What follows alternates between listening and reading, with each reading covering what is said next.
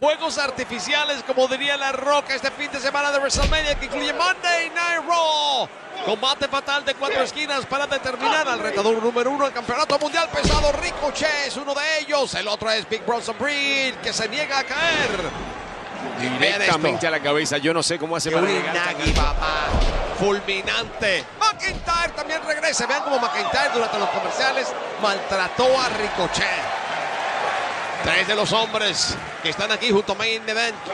Jey Uso buscando la oportunidad de ser el próximo en fila. Y no olviden que todos los miércoles a las 12 del mediodía pueden ver en X una nueva manera de vivir WWE. WWE Speed. Y hablando de velocidad, a toda velocidad revientan a Ricochet. Va a parar en las piernas de Big Bronson Reed. Esto va a ser y doble. Está muy feliz con lo que ve Drew McIntyre. Se lo lanza por encima para eliminarlo, sacarlo del camino.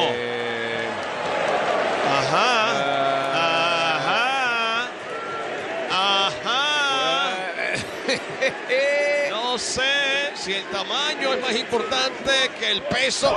Oye, parecen estar divirtiéndose, pero la tensión se puede cortar con una navajita. No sé si es horizontal o vertical. El que más puede. Pero aquí lo estamos viendo. Guerra de machetazos en el centro del ring. Camino a una oportunidad titular. 2 de los favoritos en ganar esta contienda por su peso, por la fuerza, por la malicia y la rabia que traen encima. Uno viene de perder el título en WrestleMania después de haberlo ganado. El otro viene de ganar la batalla real del gigante. ¡Dios mío! ¡Qué fuerza tiene McIntyre! Oye, sabemos que tiene poder. 1, 2 y no. Apareció Jeet. De la nada.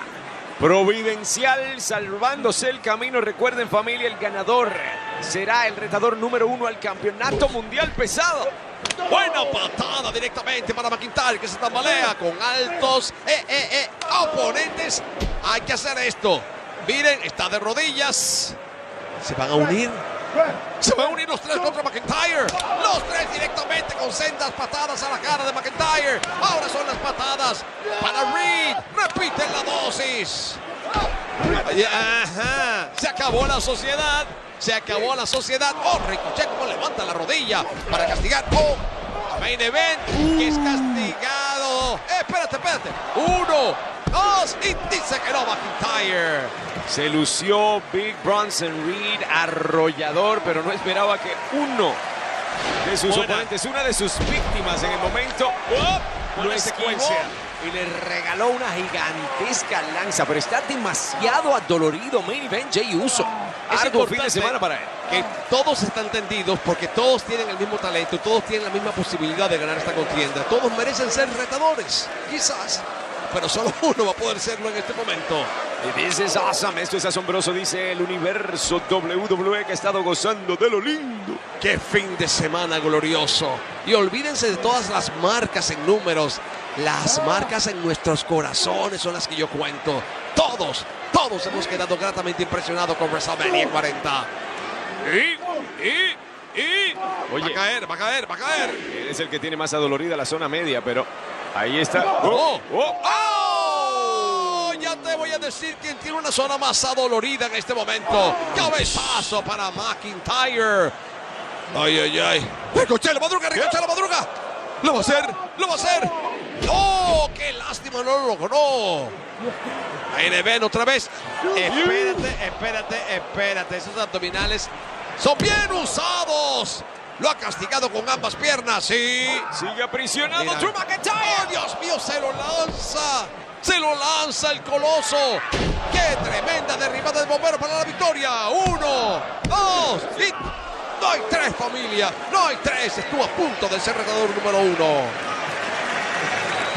Sentó un bombazo para Ricochet. Buscando altura. Buscando un tsunami. Agárrense fuerte en casa, que eso se va a sentir en todas partes.